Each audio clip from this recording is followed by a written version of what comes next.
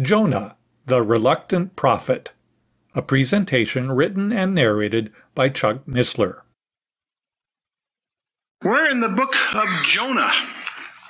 Jonah is one of the two prophets that came from Galilee, despite what John 7, verse 52 says. Does any prophet come out of Galilee? The guy that said that and didn't do his homework, because both Nahum and Jonah came out of Galilee, and both Nahum and Jonah preached to Nineveh. About a century apart, Jonah being ultimately more successful than Nahum in the sense that he brought them to repentance and so forth. Jonah is the great missionary book of the Old Testament, very important book in Judaism. It's read on Yom Kippur. So if you have some feeling for the 7 feasts of Moses, that's certainly a high day. That elevates Jonah as a very important book. Name means dove. His father's name means truthful. There are at least 10 miracles in the book of Jonah. And the world is fixated on the most trivial of the bunch. This whole business of the fish. Not a whale, a ketos is a fish. But the storm, the selection of Jonah as guilty, the sudden subsiding as well as the coming of the storm, and of course the great fish at the right time at the right place, and the preservation of Noah, that's about as far as we got last time, and his ejection. Chapter 2 ends with his ejection on dry land. We're going to see before the evening's over several others. The gourd, the worm, the east wind in chapter 4. Strange, chapter 4. But the most important miracle of all is one that no one talks about. And that's the repentance of this entire city of Nineveh. It's the only case of a prophet being sent to the heathen in the Old Testament. Just an interesting little observation. If Jonah was the prophet sent to the heathen, what port did he leave from? Joppa. We would know it today as Jaffa, but in those days in the Bible it's Joppa. Which of the apostles was sent to the Gentiles? Yes, and which of the original? Peter. That's what I was going for. Acts 10, right? Remember Peter, the sheep? Both Peter and Jonah were loath to go to the Gentiles, right? Peter was called. Remember the sheep taken and eaten? Everything wasn't kosher. Fine, but don't call what I has sanctified as unclean. Right? Remember that? Where did that take place? Joppa. Isn't that interesting? That's what we call a coincidence. As you know, coincidence is not a kosher word. Okay. You all know the story. Not to review all of last time, but to get the pace of it. You all know that Jonah was called. Arise, go to Nineveh. And Jonah, being very, very responsive, immediately went the other way.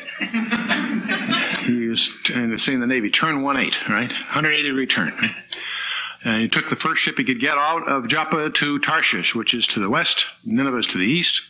And we had these very experienced Phoenician sailors get shook because they recognized this peculiar storm that arose was something unnatural.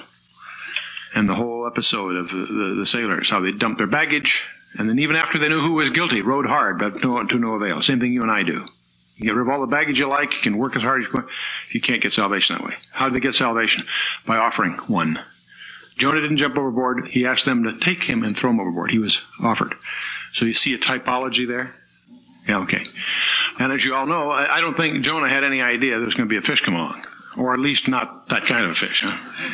What's this? This is Jaws 0 or something? Yeah, it gets worse. It gets worse. And of course, the main emphasis, you see all these articles, and you even find Christian commentaries and books written by well-intended Christian expositor describing some event in history that's very similar, where some guy was swallowed by a whale and after 18 hours was recoverable. They cut him open and put him in an operating room, intensive care in 6 weeks. Well, hey, that wasn't Jonah. He was there not 18 hours, 3 days, 3 nights. That's important. And also, God spewed on dry land, and he, I assume, dusted himself off and went to Nineveh. No intensive care, no recuperating. He was on his way. So the main point is it's a miracle. God intended it that way. It's unique. God prepared the fish. The United States government can take 70 guys and put them in a Polaris submarine and go under the ice cap and make history some years ago. I think over, what was that, 90 days underwater, whatever. No, 6 months I think it was underwater. So the United States government can do it. I think God can do one guy for 3 days. For 600 years, the book of Jonah was a Old Testament fish story. Interesting story, until Jesus Christ came along and made an allusion to it that we must not lose sight of. Matthew chapter 12, verse 39 and 40. Let's just refresh our memory, look at that again, because it's going to be very important to us.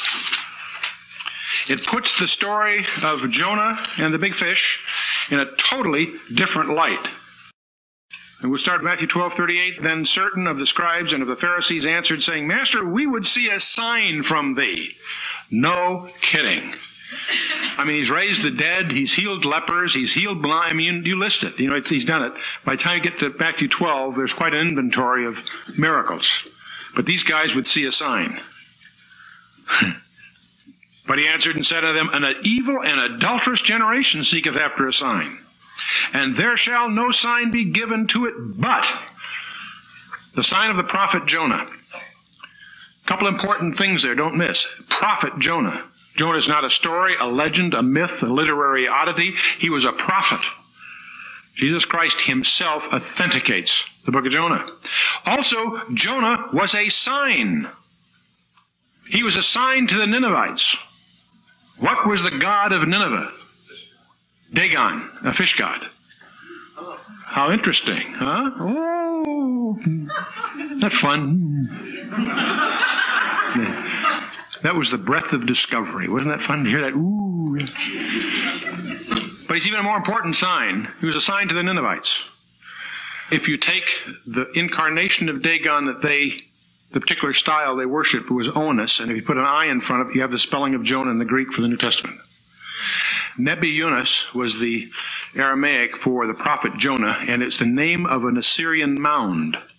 And an archaeologist, realizing what the name meant, excavated, and that's how Nineveh was discovered. The old city was discovered, was because of its identity with the prophet Jonah. But Jonah is another kind of a sign, vastly more significant to you and I, and that's the sign here in authenticated, Matthew 12. No sign but given it, but the sign of the prophet Jonah. For as Jonah was 3 days and 3 nights in the belly of the great fish, so shall the Son of Man be 3 days and 3 nights in the heart of the earth. Okay. Where is Sheol? Center of the earth. We talked about the bottomless pit last time, the Abuso. We talked about Gehenna, Hades, and Sheol, the difference in those words. Hades and Sheol being the abode of the dead, geocentric concept. Gehenna, the lake of fire, the eternal, the place prepared for the devil and his angels, yet future, out in the outer darkness. Hades will be thrown ultimately in Gehenna. Different concepts, important study, Luke 16, primary reference, and of course, from there all through the Bible. Some 50 times mentioned, and most of those by the Lord Jesus Christ. So there is a hell, and we have it on good authority. Now, what state was Jesus during those 3 days and 3 nights? He was dead and buried, right? He rose again the third day, right? From that point of view, plus subtleties of the text that we talked about and some others we'll touch on, many scholars, and I'm one of them that leans to the view that Jonah died. That he was as 3 days and 3 nights in the belly of, he prays from Sheol, the abode of the dead. You'll see in his language. So it's subtle, technical, not insisting on it. You don't have to embrace that idea. But it's an important insight. It's an important insight because he was intended as a type of none other than your Savior and mine. And that type, I believe, is in that sense complete. In any case, as Jonah spent 3 days and 3 nights in the belly of the great fish, so shall the Son of Man be 3 days and 3 nights in the heart of the earth. And the men of Nineveh shall rise in judgment with this generation and shall condemn it because they repented at the preaching of Jonah, and behold, a greater than Jonah is here. It's not hard to take the case of Nineveh, this gigantic, dominant capital city of the Gentile world, and draw an analogy to the United States. The men of Nineveh will rise in judgment against this generation too, I believe. Billy Graham said it so eloquently. If God doesn't judge America, he'll have to apologize to Sodom and Gomorrah. Okay. So Jonah is far more important to you and I than just another piece of our Old Testament background. The Lord Jesus Christ points to this rather vigorously. And so in chapter 1, of course, is the preamble. Chapter 2 is we went through this last time, where Jonah is in the fish and prays. Out of the abdomen of the fish and out of the hollow place of Sheol is the proper technical translation. The key phrase in chapter 2, salvation is of the Lord. all the baggage that the sailors threw over, all the hard rowing they did, you name it, nothing availed. Salvation is of the Lord. I'm sure Jonah didn't realize. When we see Abraham doing a type of Christ in Genesis 22, we can tell from the text Abraham had a sense that he was acting out prophecy. There's no evidence, as you'll see in chapter 4, there's no evidence that Jonah had any insight that he was also a type, or a prophetic pointer, if you will, to our Savior. But he does, his key word is, he says, salvation is of the Lord in verse 9, chapter 2. And the Lord spoke unto the fish, and it vomited out Jonah upon dry land.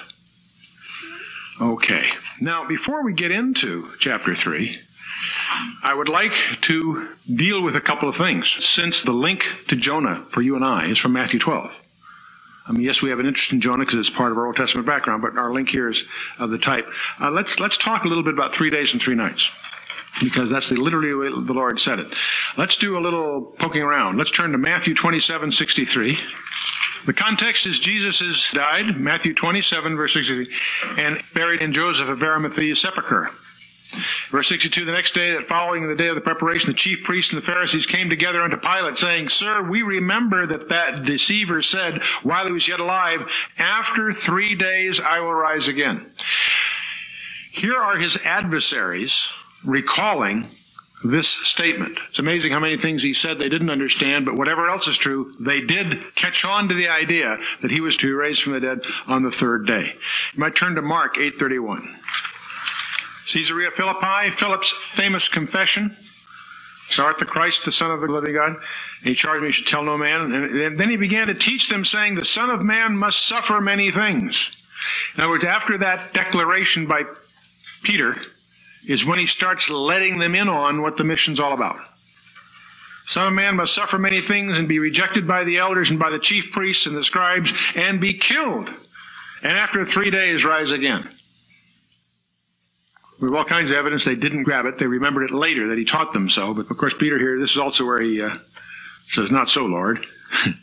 That's an oxymoron. Huh? Not so, Lord. Huh?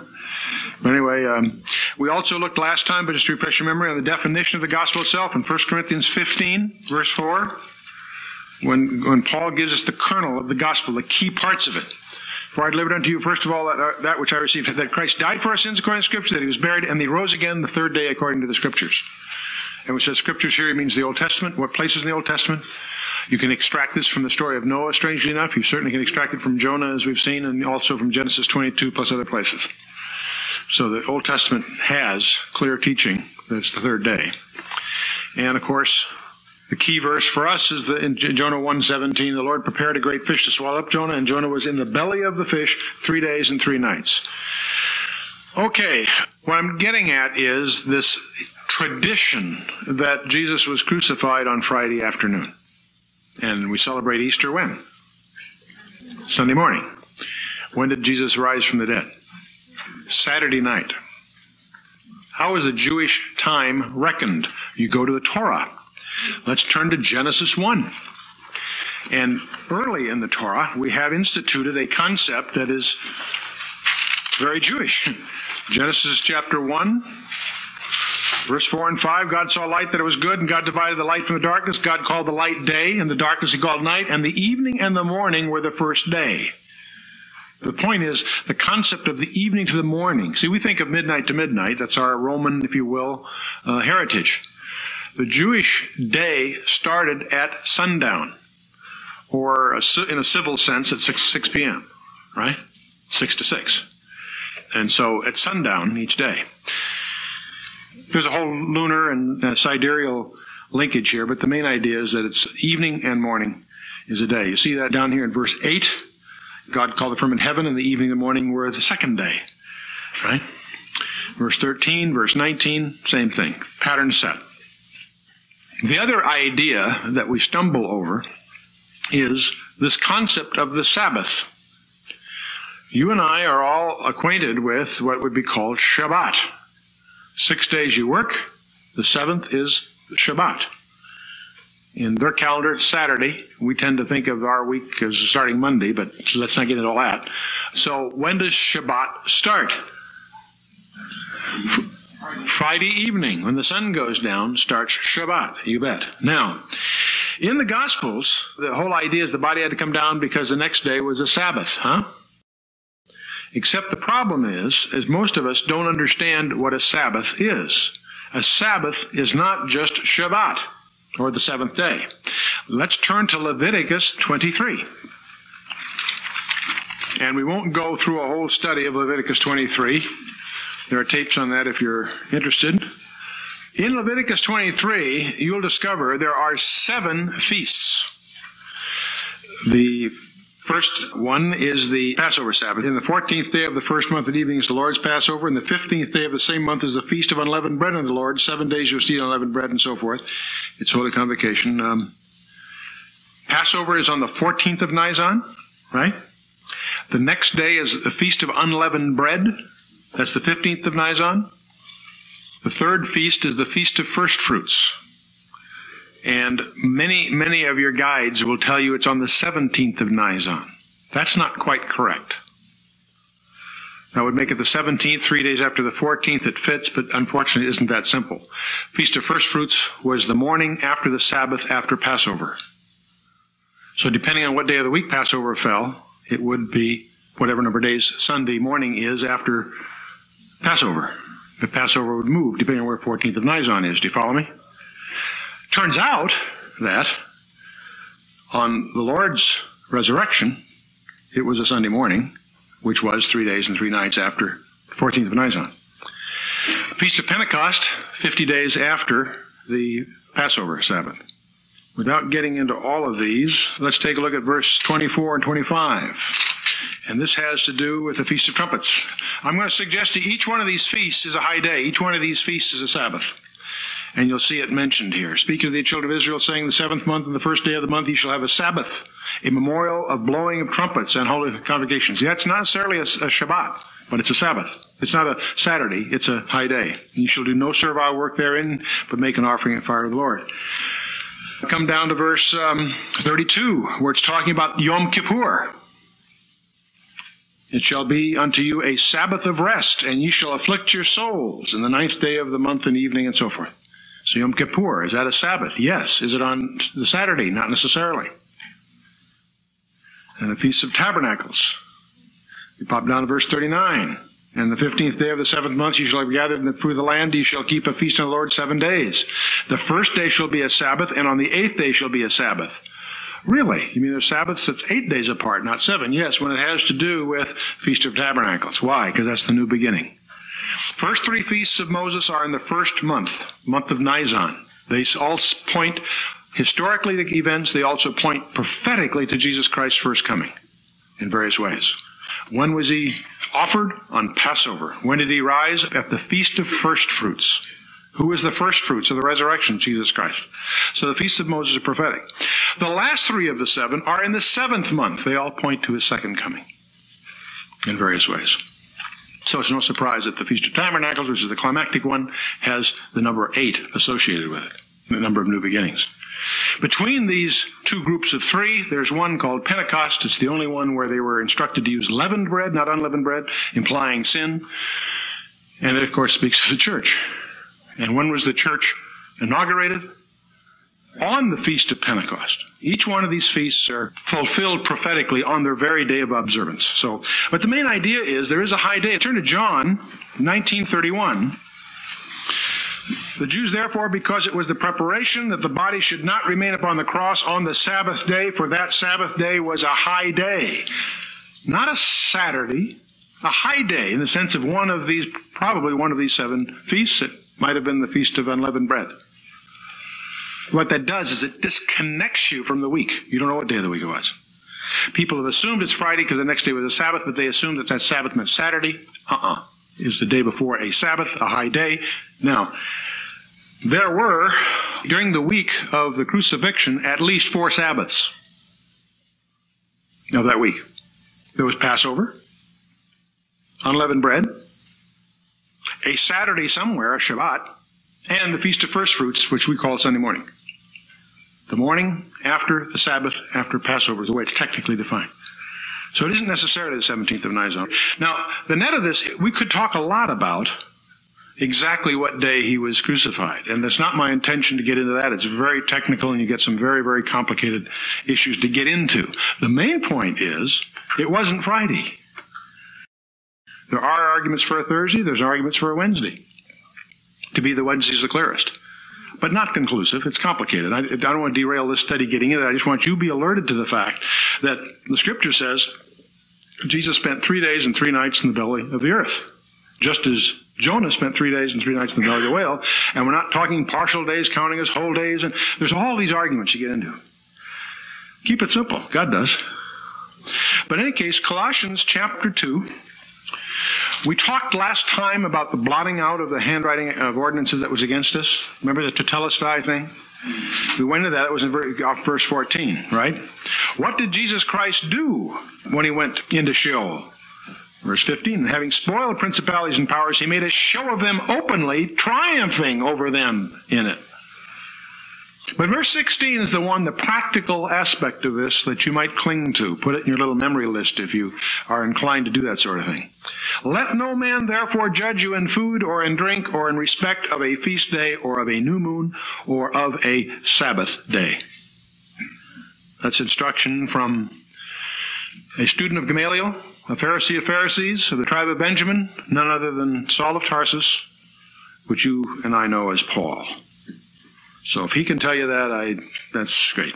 Then the verse 17 points out that all of those are prophetic, which are a shadow of things to come. See, these Sabbaths and the high days and the Yom Kippur and Passover, those are all prophetic in their significance. In Judaism, their historical origin and commemorative aspect is emphasized, understandably so. But the prophetic implication is very clear, and this is one of the several places where Paul points to that. Paul does a lot of that in Corinthians and in Colossians and elsewhere. We notice that God doesn't just have the fish cough Jonah up, but deposits him, using a little more polite term, on dry land. Okay? We might just throw a few verses into that discussion. Let's turn to 2 Corinthians 5:17. Therefore, if any man be in Christ, he is a new creation. Old things are passed away. Behold, all things are become new. I think Jonah was a new creation. I think he died and was, in a sense, resurrected. Certainly, that view does not do violence to the type. In fact, quite the contrary. You might turn to John 12:24. This is just an exercise to get you to buy tabs for your Bible. And the bookstore put me up to this. Very, very, I say unto you, except a grain of wheat fall into the ground and die, it bideth alone, but if it die, it bringeth forth much fruit. Many applications. Context here, of course, is the person of Jesus Christ, speaking of his death. Does it fit Jonah? He ran from Nineveh, but through that experience, he was given the call, arise, go to Nineveh a second time. And he goes. Did he bear much fruit? You bet. How about you and I? Have we died? Have we died to self? Are you really a new creation in Christ? That's a little thought for the evening. We can move on. Okay. Philippians 1:6. This all pops out of Jonah.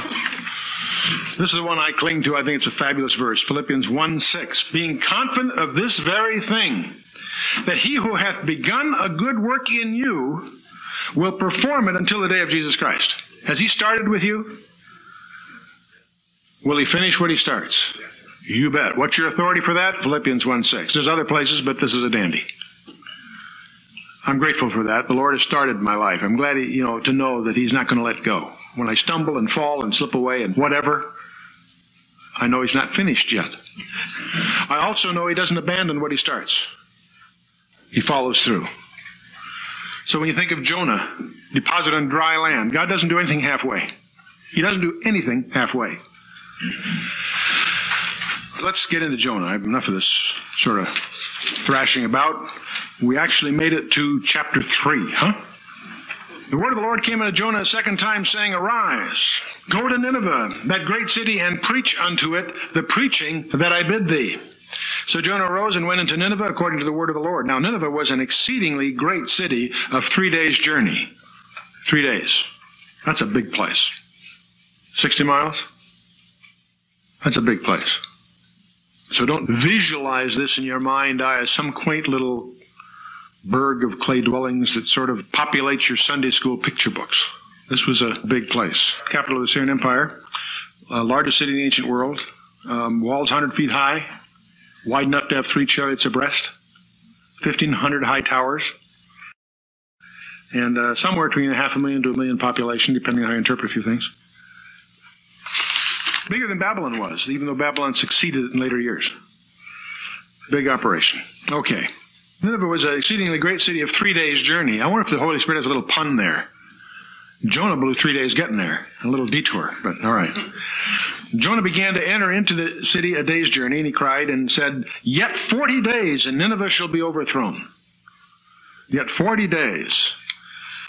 You know, this 40 is worth your study. Get a concordance and dig up 40 and see how often it appears. The way we determine what numbers mean, they seem to be used deliberately, skillfully by the Holy Spirit. 2 is the number of witness, and so on. And 5 is the number of grace, it seems. 6 is the number of man, 1 short of 7, thus incomplete in his own behalf. 7 is not divine, it's complete. Generally, it means complete or perfect. But don't forget, Satan has 7 heads, so be careful. 8, the number of new beginnings, an octave. It's 7 plus 1. It's a new beginning. 6 is 1 short of 7, or man, or sin, or that which is incomplete. Then number 12 seems to have the number of government or administration, 12 disciples and 12 tribes and so forth. Now the number 40 seems to be the number of testing or probation, preparation, trial. Genesis 7:17, they're associated with the flood. Exodus 24:18, Moses on the Mount. 1 Kings 19:8, Elijah's flight to Horeb. And of course, none other than Matthew 14 is the temptation of the Lord himself.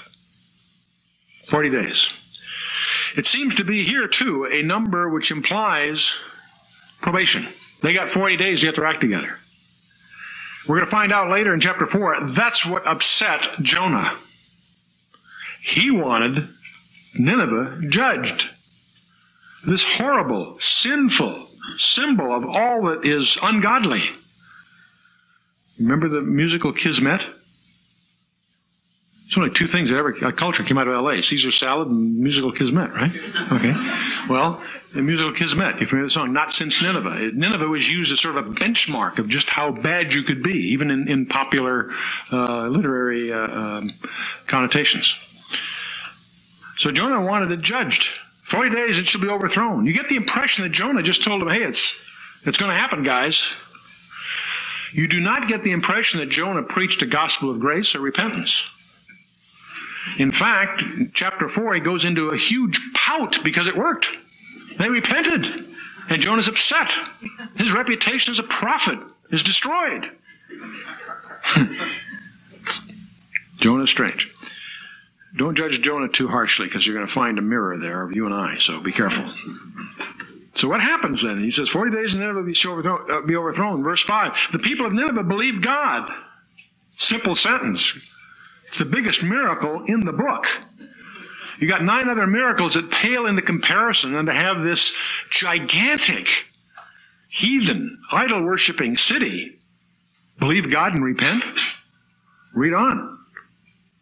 They believed God, proclaimed a fast, put on sackcloth, and the greatest of them, even to the least of them. For word came unto the king of Nineveh, and he arose from his throne, and he laid his robe from him, and covered himself with sackcloth, and sat in ashes, which is a classic, ancient ritual for repentance. Mourning. Very Judaistic, but also practiced in some of the other ancient cultures, apparently. And he caused it to be proclaimed and published through Nineveh by the decree of the king and his nobles. King and his nobles. Saying, let neither man nor beast, herd nor flock, taste anything. Let them not feed nor drink water. That's bizarre, isn't it? The cattle, the animals too? Strange. But comprehensive. Comprehensive. The concept was to make a point. But let man and beast be covered with sackcloth. They covered the animals with sackcloth. You girls who love horses, you must sort of wince at that, huh? Well, I guess you put blankets on them too, don't you? Well, it's a different kind of thing here. Can't see my daughter doing that, you know. Blanket maybe, not sackcloth. And cry mightily unto God, yea, let them turn every one from his evil way and from the violence that is in their hands. The Assyrians, Nineveh was the capital of the Assyrian Empire. Assyria was known for their brutality. When they conquered a city, and they take the noble, impale him on a pole while alive, and skin him alive, just to make a point. They didn't mess around. These guys they played rough. No wonder Jonah grabbed a ship to Tarshish. He's going to go into that city and preach? It's not hard to visualize Jonah's action. I can't rationalize it. Obviously, it was dumb, but yet understandable in a sense. So what does he do? He goes down the streets wearing his play cards or holding a sign, 40 days and comes destruction. Huh? And what do these people do but repent? Boy, Jonah's going to be upset about that. But anyway, we'll see in a minute.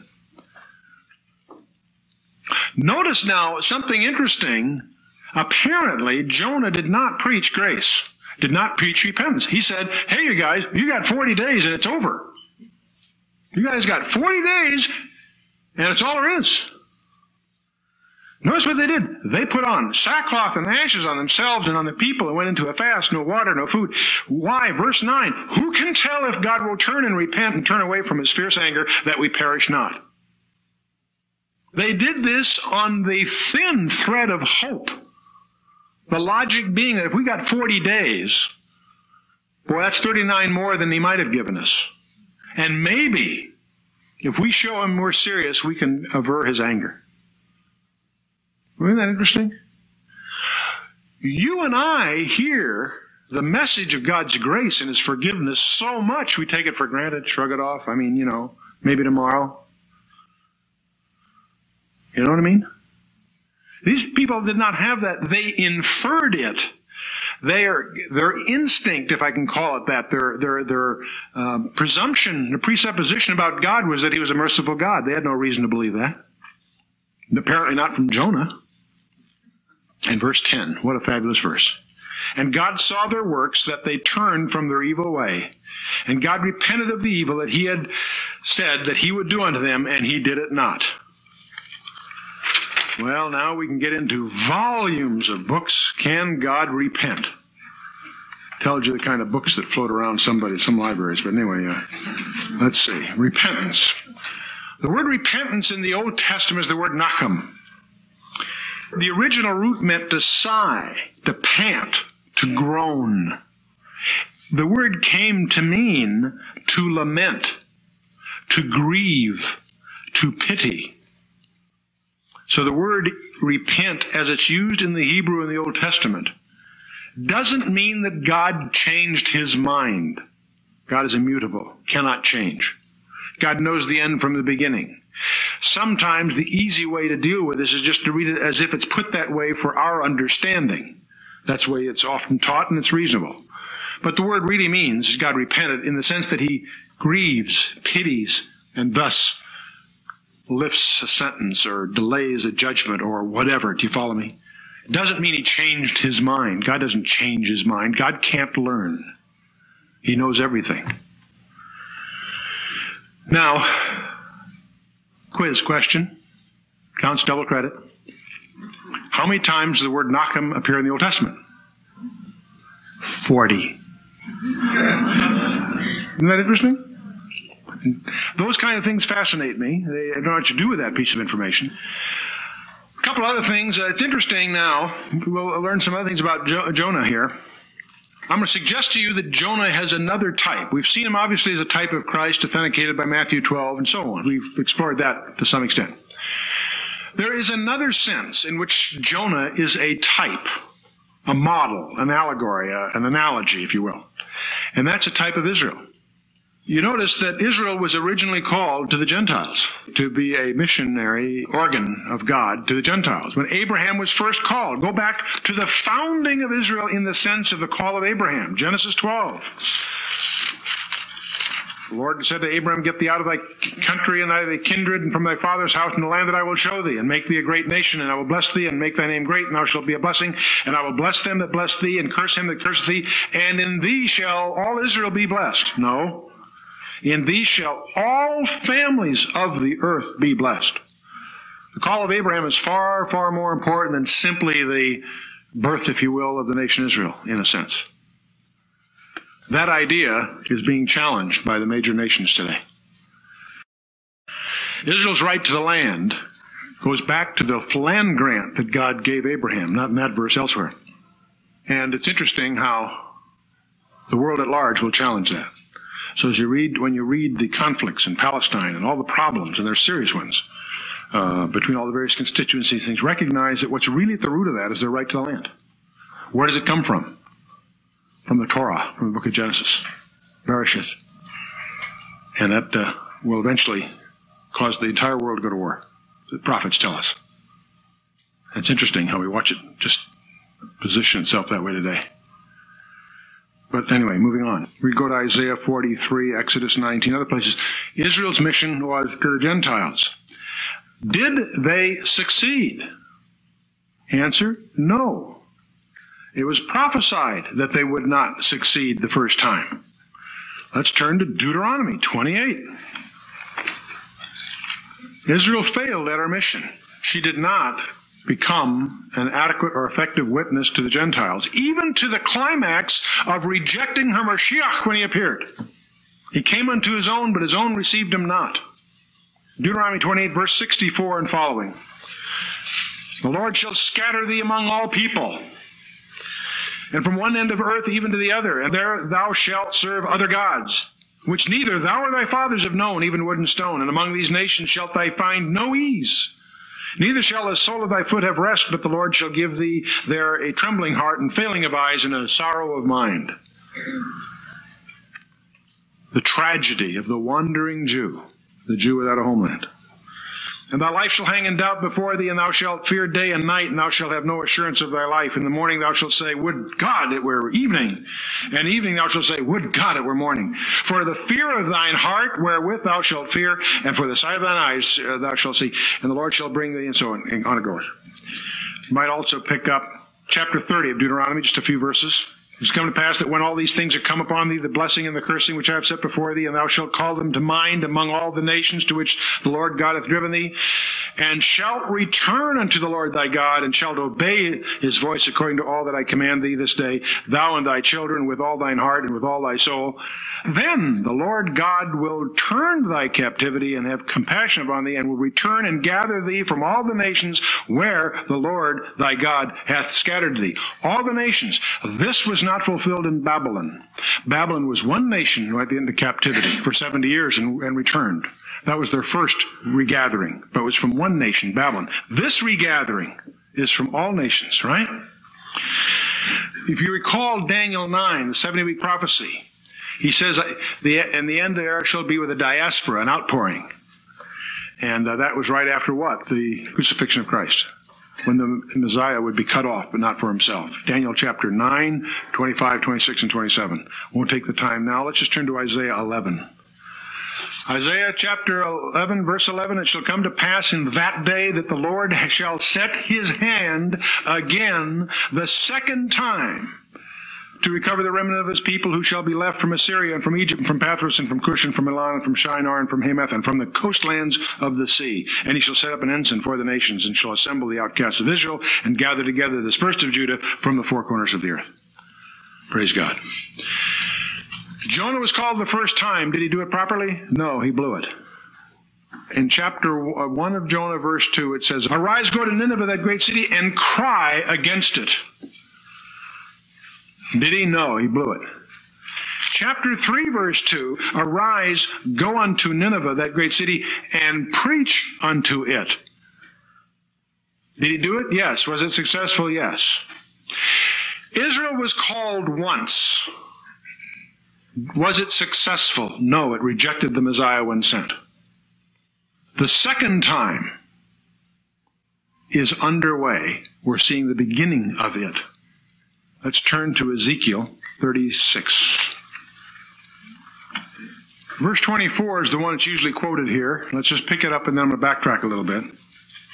For I will take you from among the nations and gather you out of all countries and will bring you into your own land.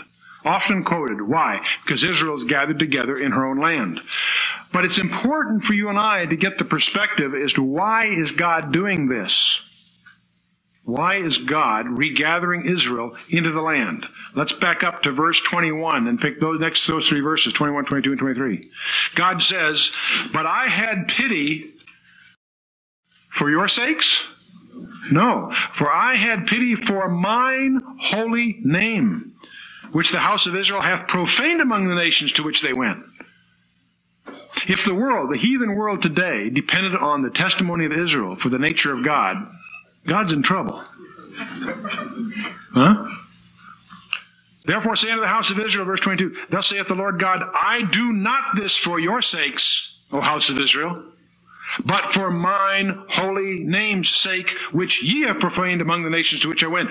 And I will sanctify my great name, which is profaned among the nations, which ye have profaned in the midst of them. And the nations shall know that I am the Lord, saith the Lord God, when I shall be sanctified in you before their eyes. In other words, the heathen know that God promised to take care of Israel. So he's doing it for his name's sake, not because they deserve it. Interesting insight, isn't it? So why do we watch Israel? For God's sake. Does that mean we agree with their politics? Heavens no. Does that mean they can do no wrong? Heavens no. But is God's hand upon Israel? You bet. You bet. Why? Because he's faithful. He said he would. And he's doing it to keep his word, not because they merit it. Huh? Interesting situation. And the whole theme in Ezekiel here is that they shall know that I am the Lord. Who's they? Israel? No. The whole world.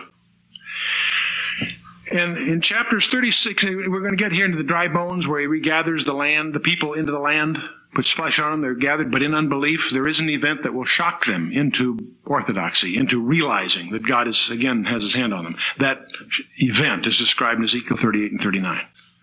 An invasion in which 5/6 of the forces that are invading get wiped out. Very, very important passage. It sets the stage. It's the event that lets... The whole world will be shocked, but Israel most of all. Because they'll realize then. There won't be any rationalization like the 6-Day War. Won't be any rationalization like the Yom Kippur War. Where they, it's us, aren't we great? They are good, but that doesn't explain what happened.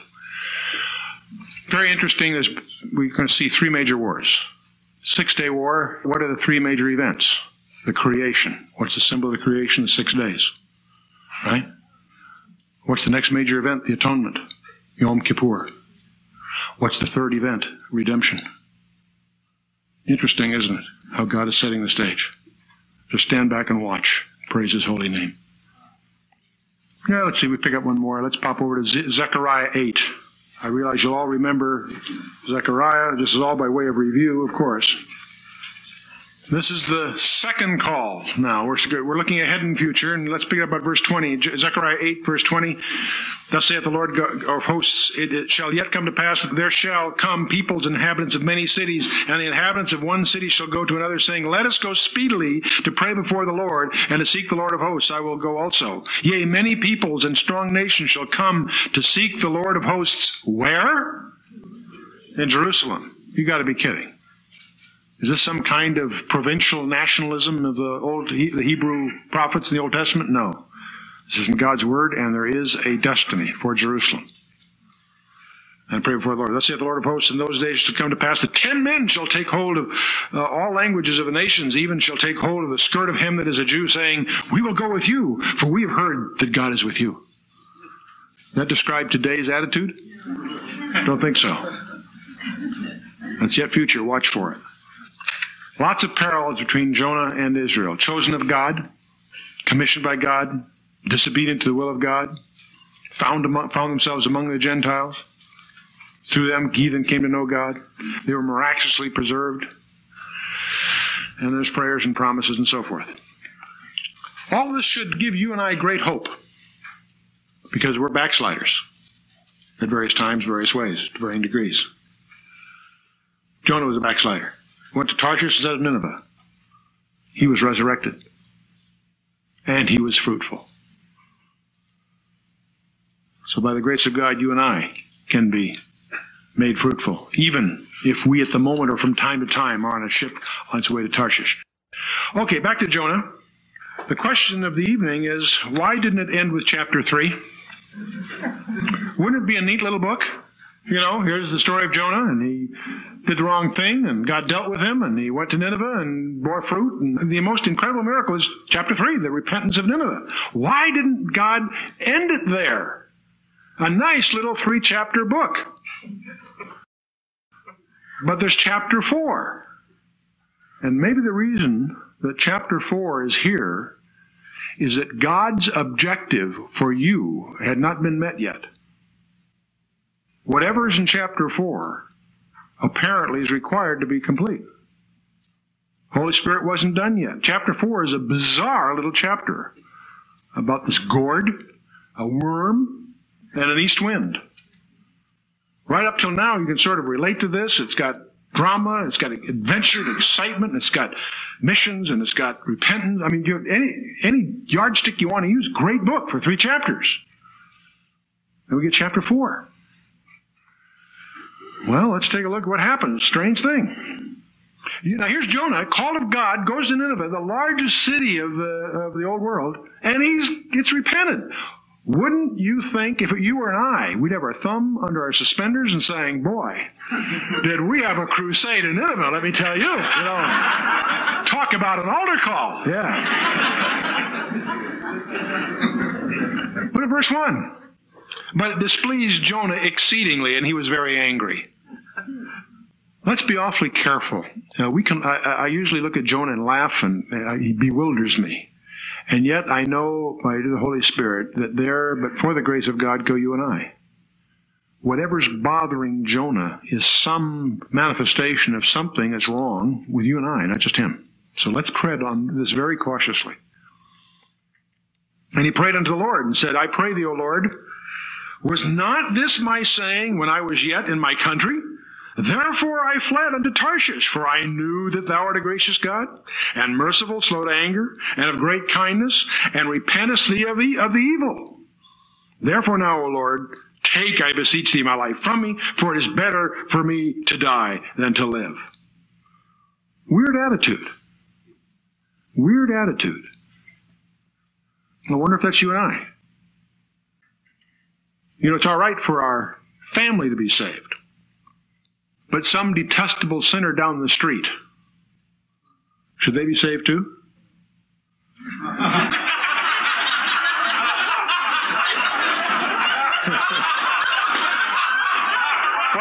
well.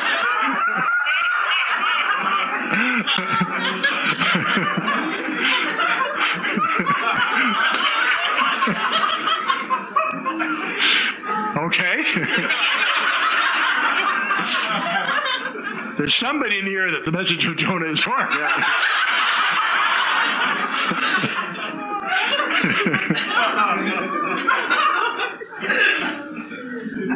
But notice God then answers Jonah in verse 4. He says, the Lord says, doest thou well to be angry?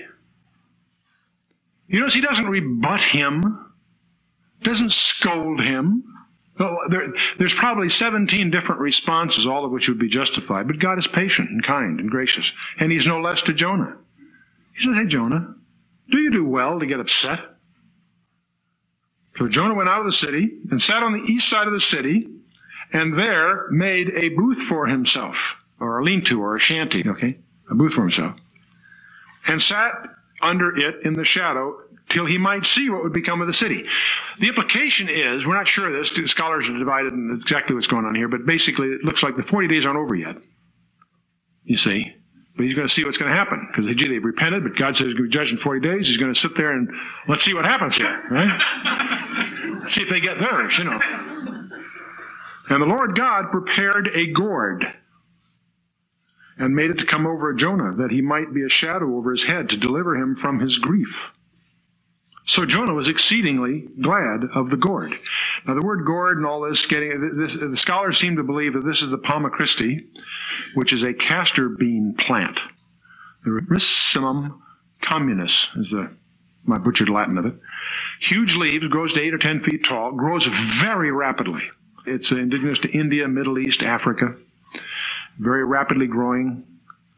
Palm, large leafed, 10-foot high thing. Grows sometimes a couple of feet a day. Grows very rapidly. It's also, though, very, very vulnerable to worms and insects. And it can die just as quickly. I've not been able to figure out why it's called Palma Christi. For some reason, that seems to be the common name. So first of all, Jonah plays hermit. Goes out on this hill, builds himself a lean-to to watch over the city, see what's going to happen. He's in a pout. Huh? Not only is the shade there, but this gourd grows up to give him really nice shade from the heat. And he likes that. He's grateful. He thinks that's a neat deal. But God prepared a worm.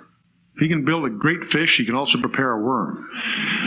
The Hebrew here implies it could be plural. It might be a collective noun, not worms singular, but, worms, if you will. But in any case, when the morning rose the next day, it smote the gourd, and it withered. And it came to pass that when the sun did rise, that God prepared a vehement east wind. 3 things going on here. The gourd grew up quickly, worm destroyed it, east wind blows. Hot, tough. The sun beat upon the head of Jonah that he fainted and wished in himself to die, and said, "It is better for me to die than to live." And God said to Jonah, "Doest thou well to be angry for the gourd?" You notice God never answered his question earlier in verse 4. Doest thou well to be angry? What was Jonah angry about? The salvation of Nineveh. So he's up on the hill, builds a lean-to, gourd comes, shades him. God destroys the gourd, the wind comes. Now he's angry. Now God says, "Doest thou well to be angry for the gourd?" And he said, "I do well to be angry, even unto death." Then said the Lord, "Thou hast had pity on the gourd, for which thou hast not labored, neither madest it to grow, which came up in a night and perished in a night. Should not I spare Nineveh, that great city, in which are more than 60,000 persons that cannot discern between their right hand and their left hand, and also much cattle?" And the book ends. Interesting rebuttal. The gourd and the worm was to give Jonah a point. He was upset about the gourd. Had he contributed anything? No. Did he own it? No. What's God's attitude about Nineveh? He labored over it. He owned it. Now, by the way, so you don't get confused, 60,000 persons. 6 score is 120,000. Score is 20. 6 times 20 is 120,000 persons. These are children. These are children. In other words, yes, there's sinners in the city, but these are children. There's 120,000. God's saying, hey, setting aside the issue of the sin and all that, what about the 120,000, Jonah? Should I not spare them? Remember what happened in Genesis 18. The angels that went to destroy Sodom and Gomorrah could not touch the city as long as Lot was there. They didn't just get Lot out as a favor to Abraham because he's his nephew. When the angels plead with Lot to get out of there, he says, "We cannot do our job until you're out of here." Remember earlier, and that's really important. We're not running tight for time. Let's go turn to Genesis 18. Important issue for lots of reasons. It's a famous event in the life of Abraham by the Oaks of Mamre, where these 3 strangers come up there. And Abraham has Sarah prepare 3 measures of meal, which inaugurates that gesture in both the Arab as well as the Jewish world as the meal offering, the hospitality, 3 measures of meal. And that's in verse 6. It turns out that of these 3 gentlemen that are passing by and taking of Abraham's hospitality, 2 of them are angels. They've got an agenda. They've got to go over to Sodom and Gomorrah. They got an errand to run. The 3rd appears to be an Old Testament appearance of none other than Jesus Christ. And of course, they announced to Sarah that she's going to have a child, and she laughs and thinks that's kind of, shall I have pleasure in my old age? Amusing part there. But then in verse 22, the men turned their faces from there, and they went toward Sodom, but Abraham stood yet before the Lord. And Abraham drew near and said, "Wilt thou destroy the righteous with the wicked?" Back up here, verse 16. The men rose up from there and looked toward Sodom, and Abraham went with them to bring them on the way. And the Lord said, shall I hide from Abram that which I do, seeing that Abram should surely become a great and mighty nation? All nations of the earth shall be blessed in him. For I know him, that he will command his children, and so forth. And the Lord said, verse 28, because the cry of Sodom and Gomorrah is great, and because their sin is very grievous, I will go down now and see whether they have done altogether according to the cry of it, which has come to me. And if not, I will know. And the men turned their faces from there and went toward Sodom, but Abram stood before the Lord. Now Abraham goes into an interesting negotiation. If I was better at dialect stories, you could almost put a New York accent on this whole thing. Abraham says, wilt thou destroy the righteous with the wicked? Suppose there are 50 righteous within the city. Wilt thou also destroy and not spare the place for the 50 righteous that are in it? That be far from thee to do after this manner, to slay the righteous with the wicked, that the righteous should be as the wicked, that be far from thee. Shall not the judge of all the earth do right? This is Abraham reasoning with the creator of the universe. The Lord said, if I find in Sodom 50 righteous within the city, then I will spare all their place for their sakes. Wow, what a principle. God's saying that, hey, if there's 50 righteous there, I'll spare the place. You and I would sit back in awe and reflect on that. But Abraham is what we call chutzpah. Abraham answered and said, verse 27, behold, now I have taken upon me to speak unto the Lord, who am but dust and ashes. Suppose there shall lack 5 of the 50 righteous. Wilt thou destroy all the city for lack of 5? Then he said, if I find 40 and 5, I will not destroy it. So God says, okay, not 50, 40, if I find 45. Okay. And Abraham spoke unto him again. He says, would you believe 30? No, let's see. He says, should be 40 found there? And he said, I will do it not for 40's sake. He said unto him, oh, let not the Lord be angry, and I will speak. Suppose there should 30 be found there. He said, I will not do it if I find 30 there. And he said, behold, now I have taken upon me to speak unto the Lord. Suppose there shall be 20 found there. And he said, I shall not destroy it for 20's sake. You notice he's getting a little more aggressive. It was 5 off, 10% the first time. Now he's just lopping off 10 at a time. Verse 32. And he said, oh, let not the Lord be angry, and I will speak yet but this once. Suppose 10 shall be found there. And he said, I will not destroy it for 10's sake. And the Lord went his way as soon as he had ceased talking with Abraham, and Abraham returned into his place. What we discover in chapter 19, if there is one there, he spares the place, or gets that one out of there. Now, it's interesting that Jesus Christ points to the example of Lot when speaking of his second coming. Because what happens here? The two angels go to Sodom to visit Lot, and the homosexuals of the city, they had their gay community too, wanted to take these guys. They got refuge in the house, but they're beating on the door. He said, hey, don't worry, guys. I got a couple of daughters that are virgins. Take them instead. Don't bother my visitors. You got to be kidding. That's sick. The angels blind these guys so they can't find their way around, so that takes care of that problem. But then they plead with Lot to get out of there. Notice verse 22. These are the 2 angels that are about to wipe out this place. Haste thee, escape there, for I cannot do anything till thou be come there. In other words, get out of here. We can't. It's not a question of, hey guys, get out of here because you'll miss this mess. No. You got to get out of here because we can't do our job until you do. They're under orders. And the implication, very strong implication, this argues very, very strongly for the church to be taken out before the Great Tribulation. Good question. Were there not children in Sodom and Gomorrah? Good question. Sodom and Gomorrah is wiped out, all of them. And Lot's out of there. Now, when we get, of course, getting back to Jonah, that's obviously the argument God is making with Jonah. Hey, Jonah, if you're so upset about this gourd, which you didn't labor for or anything, why aren't you upset about the 120,000 children in the city? That's the analogy he's making. Now, I wouldn't extend that to assume that any place there's children is not going to be judgment. No.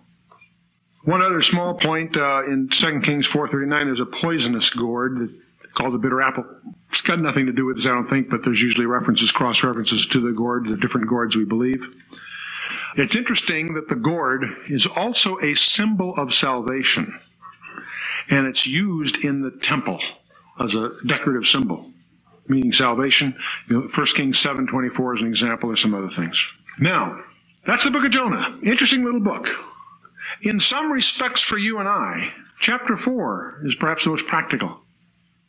Strange little chapter. It's added on here, but it requires us to think through where we're at. And I would suggest to you that the key idea in Jonah is missions. Missions. The gourd can be symbolic of comforts of home. Jonah was comfortable under the gourd and upset when it left. And I wonder how you and I are at. Before we get too tough on Jonah, where are we at? Do we have a burden for lost souls? Do we really understand that there is a Sheol and ultimately a Gehenna for the lost?